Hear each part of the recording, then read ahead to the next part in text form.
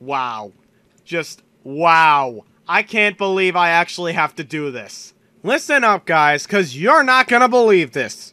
Yesterday, I was in a full-blown argument with multiple members of the Church of Jesus Yamato for 6 hours non-stop. 6 fucking hours! Like, I mean, really? 6 hours? Are you kidding me? Get a fucking life! Oh my god! These guys are like the Gundam equivalent of Twilight fans. They don't know when to shut the fuck up and give it a rest! I mean, you know me. Pointing out flaws with something like, say, the Strike Freedom and the Destiny, and eventually the Impulse, the Savior, the Destroy, and the Akatsuki, that shit is fun to do, because that shit is also harder to prove wrong. But when plot comes involved, oh boy. Go get some popcorn and soda, because you're gonna need it for how long you're gonna be arguing with them about that. And some people think they're not even real, that they're just a bullshit myth. But no, they're real alright. Even my friends, they've bumped into them a couple of times too. Not too long ago, my friend Vert344 actually PM'd me after a hilarious encounter with a Jesus Yamato Cultist on Dynasty Warriors Gundam 3. Vert, if you're watching this, I hope you don't mind, but I want to show them that message you sent me. Here's this message right here. It says, by the way, I wanted to tell you, I ran into a Jesus Yamato Cultist today on Dynasty Warriors Gundam 3. He got so angry when I told him how bad the Strike Freedom was and ran me down making some 10 odd excuses about how I was wrong. So I told him to look up your rant, and he said he already called you out and called bullshit on you and your rants because they're lies and you don't know what the fuck you're talking about. Poor guy is so dead. There you go, a witness testimony. And as you can see, these guys know who I am. They are well aware of me and they do not like me at all. So there's your proof. These motherfuckers are very real and they make legitimate Gundam Seed Destiny fans look horrible. If you are a legitimate Gundam Seed Destiny fan, a fan that actually knows of all of Seed Destiny's major problems,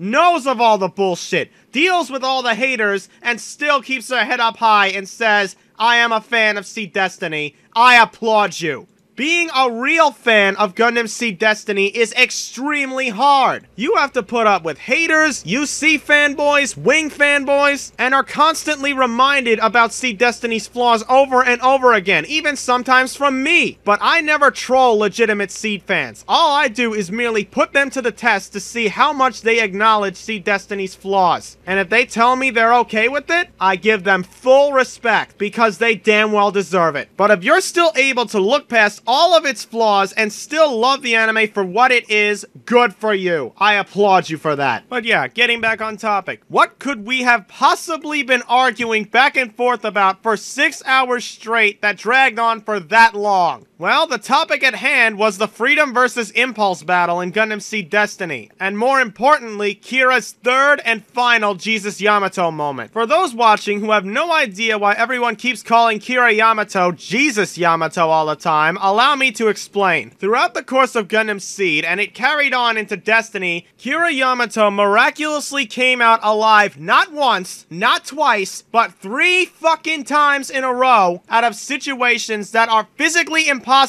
for human beings to survive through, with 0 explanation given as to how he managed to live. So, the only logical conclusion that people tried to come to is that Kira is some kind of divine figure that can't die, so they call him Jesus Yamato. So then, of course, came along the fanboys who created what was called the Church of Jesus Yamato, which is basically a cult fan base of Gundam Seed Destiny fanboys of the highest order that try to preach the gospel among other legitimate Gundam fans, not just from Seed, but from Universal Century, Wing, X, G, 00, Age, Turn A, all that shit. They go around preaching the gospel about how Kira Yamato is the greatest Gundam pilot ever, how he's the greatest character in all of Gundam history, about how the Strike Freedom is the greatest Gundam ever made, hands down, and about how every other main Gundam protagonist and main Gundam of each other Gundam series is complete shit and totally inferior to him. They're right, you're wrong, end of fucking story. Forcing their opinions on everyone else. Yeah, I think there's a name for something like that. I think it's called fascism? Yeah, I believe that's what it was was called. And the really sad part about all this? The argument that we were having about the freedom versus impulse and Kira's third Jesus Yamato moment, this argument is still going on. They just don't want to fucking quit. So you know what? I'm gonna put all of this to rest with visual evidence this time, so that way they cannot say shit and you guys will be my witnesses. This bullshit is about to end right here, right now. So everyone take your seats and listen up, because I'm going to be showing you all one of the most bullshit battles I have ever seen in Gundam, the freedom versus the impulse in Gundam Seed Destiny. The first problem with this battle is the reason why Kira Yamato ended up losing to the impulse in the first place. Kira had more than enough potential to kick the living shit out of the impulse 50 times over. The freedom has an end jammer canceller. The impulse does not. There was no fucking competition as to who had the better Gundam. Not to mention Kira also having a shitload more experience as a pilot. I mean, after all, he is the ultimate coordinator. Even if Shin is the main character, or at least at the time still, the balance of power between these two was unquestionable. There was no excuse for Kira not to win. Now right here is where I got my first response back from them. They claim that Kira Yamato lost because he was a pacifist and he does not target cockpits, therefore he was not fighting seriously. Are they telling the truth? Well, yes and no. Was Kira really fighting seriously? Hell the fuck no. Not even remotely close. Kira wasn't even fucking trying. All Kira was doing in that battle was playing a game of keep away with the impulse and sucking ass at it at the same time. Shin, however, was the total opposite. Shin was going balls out, guns blazing on Kira, and he was using strategy to keep up with him. He contemplated almost every move that Kira was gonna do since he researched how he doesn't target cockpits. I mean, look at this. See for yourself. Look at how Shin is blocking and dodging every single move Kira tries on him. Shin knows what he's doing. Kira, however, is just running away and playing keep away with the impulse like a little bitch. He doesn't even use 2/3 of the freedom's weapons on the impulse in the first place. He mainly focuses on using only the beam rifle on the impulse, and I guess occasionally he whips out the beam saber here and there, but still, he focuses on the beam rifle and nothing else. What happened to your Zephyus rail cannons on your hips? What happened to the Belina plasma cannons mounted on the wings? For God's sake, he doesn't even use the head Vulcans against Shin. Come on, Mr. Beam Spam, show some balls! There's a difference between being a pacifist fighter and being a fucking idiot. If someone is trying to kill you, you have the legal right to defend yourself. Loran Sahak from Turn A Gundam is the prime example of how to do a pacifist fighter the right way. I mean, look at Loran, for example. Loran pilots the Turn A Gundam, the most powerful Gundam ever created in existence. And guess what? Loran didn't have a problem kicking ass and at the same time not killing anyone. He knew that this war was bullshit, but at the same time, he knew he had to defend himself. And since he didn't want to kill anybody, he kicked ass, but at the same time used non-lethal tactics. It worked. I mean, he carried 2 nuclear warheads inside the Turn A's chest. And did he kill anyone with them? No! Instead, he used them to save lives. But we're getting a little off topic here. The fact of the matter is, Kira has done this shit before with the Freedom. For example, the Freedom versus the Savior. We all remember what happened there. Kira entered Seed Mode, rushed up to the Savior, and ripped it to shreds, while at the same time keeping the cockpit intact, leaving Athrun completely unharmed. The Savior itself was totaled, thank God, but either way, Athrun was totally fine. Kira even knows when he doesn't have a choice to kill. Berlin, the Destroy Gundam.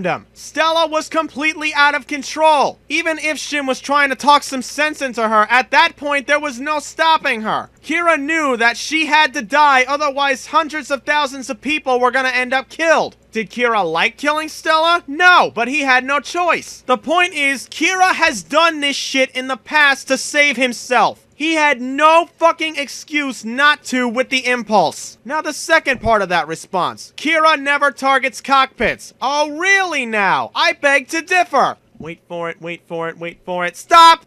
Right there. You tell me. Where was Kira aiming with that swing? I don't know, it seems to be aimed towards a specific area of the mobile suit. Maybe the cockpit? Now, I know a lot of Kira fanboys are gonna be anal about this, but I'm gonna clear this one up quickly. Yes, I know that incident was recycled from the Freedom vs. the Duel at Joshua. I know that. It's fucking obvious. After all, recycled animation is what Seed Destiny does best. You thought Gundam Wing's recycled animation was annoying? Watch Seed Destiny and get ready to have your fucking mind blown. But the one thing that was different about that moment is that at the last second, Kira decided, I'm not gonna kill him, and then he swings downward instead of at the cockpit. But he started out going directly in for the kill, but he had a change of heart. In this case, it was clear that Kira was still going in for the kill that time. If he did do the same thing with the impulse that he did with the duel in that case, Shin would not have needed to separate. But as you could see, if Shin didn't separate right then and there, he would have been sliced in half easily. So yes, Kira still does target cockpits. It may not seem like it most of the time, but he still has the balls to do it. And he tried it with Shin. You know what? That right there was probably the one time Kira was fighting serious in this battle. What did they respond with to all this? Some of them started going off topic and started accusing Lawrence Sahak of being a girly man, and that Turn A Gundam is not a real Gundam, and that the Strike Freedom would kick its ass any day. Pfft, yeah, right. When vaginas fly. However, a couple of other members came back at me and said that after the battle, after Kira went through the whole Jesus Yamato moment, he supposedly said that he had no idea Shin was even the enemy. Which, if that was the case, honestly, that's even more bullshit. If a raging lunatic in a mobile suit is trying to kill you, I would definitely consider him a hostile threat. Even Lawrence Sahak knew that he had enemies to fight in this war. He's a pacifist, yes, but at the same time, he's not retarded. He knows if someone is shooting at you, shoot back. You have the right to defend yourself. It's a natural reaction in human instinct. Fight or flight. Earth to Kira. Around here is where things actually started to get a little funny, actually. Around this time is where I remember one of them calling me a heathen.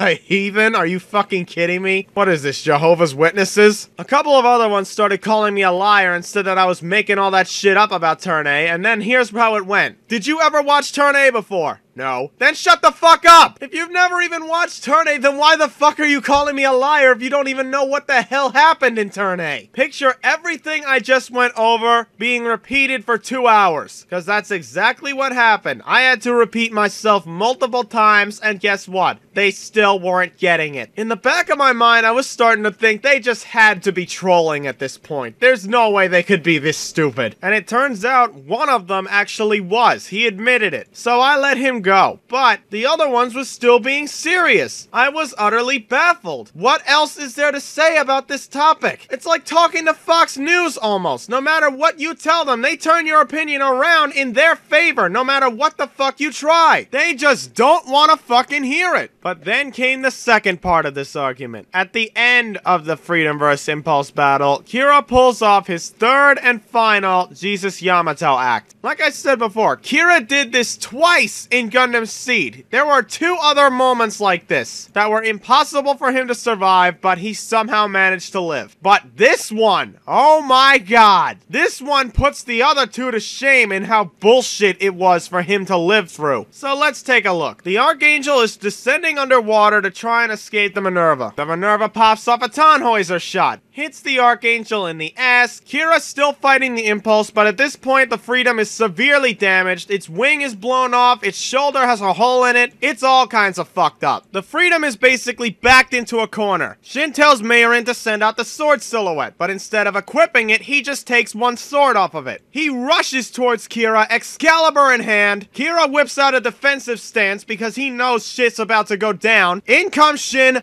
BAM! Freedom gets impaled right underneath its cockpit, breaching the Freedom's nuclear reactor, causing it to go critical, which, by the way, Shin is still impaling him at the time, and not worried about getting the fuck out of there. And since the reactor was breached and is going critical, eventually causes a nuclear explosion, completely disintegrating the Freedom, and somehow the Impulse is still there. What happened to the Archangel during all this? Yes, they took a Tannhäuser up the ass, but at the same time, they decided to make it look like they sunk by detaching one of their other engines and blowing it up underwater to make it look like they sunk them, kind of as a cover-up. The decoy worked and they got away, but that doesn't explain how in the holy hell Kira managed to come out of that alive. The bullshit excuse that Sunrise gave us was that Kira, at the very last second, second turns off his N-jammer canceller on the Freedom, preventing a nuclear explosion from happening, and thus his cockpit just fell in the water, which was then recovered later by Kigali, who was in the Strike Rouge, but Kira was unconscious in the cockpit. Oh my sweet Jesus, there are so many things wrong with this excuse that I don't even know where to begin. First of all, one does not simply stop a nuclear fission reaction with just the flip of a switch, especially not under circumstances such as, oh, I don't know, having a fucking beam sword shoved through it? You're seriously trying to tell me that if you take a beam saber or a beam sword of some kind, a beam blade of pure energy, and shove it right through a nuclear fission reactor all the way through in one end and out the other, that the nuclear fission reaction itself can still be contained? Bullshit! It would most definitely cause the reaction to go out of control and go critical. Oh, and that's a nice N-jammer canceller you got there, Kira. It did wonders for stopping that massive nuclear explosion coming from your Gundam from happening, didn't it? One of them actually said that explosion that you saw was not a nuclear explosion, because he is absolutely right. That explosion wasn't nuclear at all. I mean, did you see that thing? I mean, that explosion the Freedom made was just so tiny. I mean, it was so tiny the shockwave pushed the Minerva back quite a bit. It was so tiny the blast took out what appears to be easily a 5-mile radius. So tiny that it actually broke a hole in the cloud layer. Oh, and that's a nice mushroom cloud back there. Real touchy. Enough with the sarcasm. Of course the N-jammer canceller didn't work! If it really did work, then the Freedom would have just fell into the water and exploded like a normal, non-nuclear powered mobile suit. I remember that there was this one person that made this absolutely ludicrous excuse about that massive explosion being from the Archangel getting hit by the Tannhäuser, and that the Freedom and the Impulse just got caught up in it. Okay, first of all, if that was the Archangel that caused that massive explosion, the Archangel would be blown to shit. The Archangel was still structurally intact when it went underwater. It's just that on the way down, they took a Tannhäuser up the ass. They were damaged by it, but they didn't get destroyed by it. You could see right here, the explosion made by the Tannhäuser hitting the Archangel in the ass. That is nothing compared to the one that happened after the Freedom was impaled. The only other explosion caused by the Archangel was when they detached one of their engines and blew it up underwater. And let's take a look what that explosion looks like, shall we?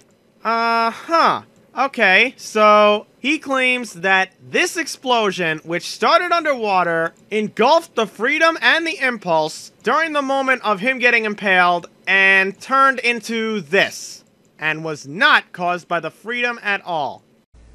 Makes sense to me! Sarcasm aside, that theory is clearly out of the fucking question. So as you could see, there is absolutely no denying that the nuclear explosion was in fact caused by the Freedom's nuclear reactor getting breached and going critical. The sole fact that even the Freedom's cockpit survived the explosion is bullshit too! The nuclear reactor in the Freedom is like right underneath where Kira is sitting, and Shin took an Excalibur and literally shanked it. Kira's body was literally right in the epicenter of the nuclear blast. The cockpit should have been the first thing that was vaporized since Kira was sitting right on top of the nuclear reactor. What, is the Freedom's torso made out of adamantium or something? As for you, yes you, Shin, you're in a little hot water yourself. You may have laid the smackdown on Kira, but you got your own set of bullshit that needs to be discussed as well, mister. Shin also is just as guilty of surviving that blast as Kira. He was also right in the epicenter of that nuclear blast, but instead the Impulse is just all warped and melted at the end, and you see the phase shift armor is depleted. Okay, let me tell you something. Phase shift armor cannot and does not protect you against something like that. Phase shift armor is meant to protect you against projectile weapons and impact weapons. It does not protect you from beam weapons of any kind, and especially not against explosions like that. We're talking about temperatures in the kelvins here. Shin may have been a couple of yards away from the reactor itself, but the fact of the matter is he was still at the epicenter, the point of a nuclear explosion where the highest temperatures occur. There was no fucking way he could have survived that, especially not at that close range. This isn't like the Strike Gundam versus the Aegis Gundam, which by the way, the ending to that battle was bullshit too, where both the Strike and the Aegis were both not nuclear powered, and when the Aegis self-destructed, it was not a nuclear blast. The explosion that the Aegis made as a result of self-destructing was nothing but a freaking speck compared to the one the Freedom made. So in conclusion here, Kira's reason for losing in the first place was completely half-assed, and both Shin and Kira should have been dead as shit after that blast. There was no way they could have possibly survived, and they did. And that is why the Freedom versus Impulse battle will always and forever be complete bullshit. So there you go, guys. I've just shown you every last bit of evidence against their bullshit claims for this battle. I think the biggest problem with the Church of Jesus Yamato is that they automatically think everything that Sunrise says is automatically acceptable. Just because Sunrise says something doesn't mean you always have to take their word for it. Hell, as a Gundam fan from the beginning with the UC timeline, there have been moments with me where I have literally stopped and said, Tomino, what in the fuck were you thinking? The prime example for this would be the first half of Double Zeta Gundam. So now, if this bullshit argument somehow still goes on, at least I'll have you guys as my witnesses this time. Here's the evidence, you decide. This is Wakimara84. Peace out.